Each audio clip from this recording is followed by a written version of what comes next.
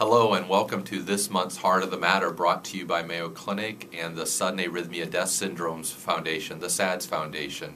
I'm Dr. Michael Ackerman, and I'm the director of Mayo Clinic's Long QT Syndrome Clinic and the Windland Smith Rice Sudden Death Genomics Laboratory, and the president of the SADS Foundation.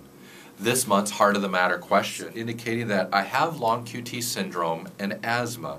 I need a rescue inhaler. Is there a safe one to use? Thank you for that question. This is a very important question because asthma is a common condition. So it's not surprising that there are going to be patients with long QT syndrome who also have asthma. To decide how best to treat this, several things need to be considered. How bad is the long QT syndrome? What's that person's risk of a long QT syndrome triggered event? What's the concern with the rescue inhalers? Well, the rescue inhalers, like the albuterol puff inhaler that I have to use from time to time, is an adrenaline-like agent. So the concern is inhaling that adrenaline-like agent called albuterol, or a variety of other asthma inhalers, could irritate the long QT syndrome. That's the theory. Has it ever happened? Yes.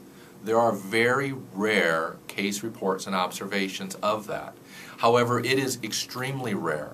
I have actually never had a long QT syndrome patient of mine who also has asthma have a long QT triggered event because of their asthma inhaler therapy. That's over 800 long QT patients in total in 12 years. What should any of us do who have long QT syndrome and asthma?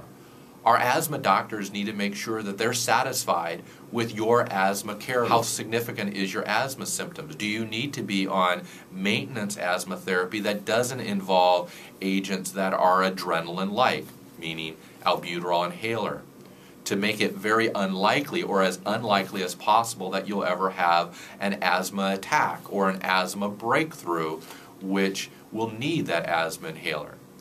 But importantly, if you are having an asthma attack, your asthma must be treated. And it should then be treated with the albuterol inhaler or an agent like it. And you can talk with your asthma specialist if they have an inhaler that they prefer better or they think has less adrenaline-like properties. From my standpoint, the key is, in the setting of an asthma attack, whether you have long QT or you don't have long QT, that you treat your asthma. And do not fear that the treatment of your asthma could cause your fatal long QT event to occur. That's extremely uncommon. But if that uncommon possibility were to become that asthmatic's reality, this is another reason why we in our program advise all long QT families to have and acquire their own automatic external defibrillator, their AED.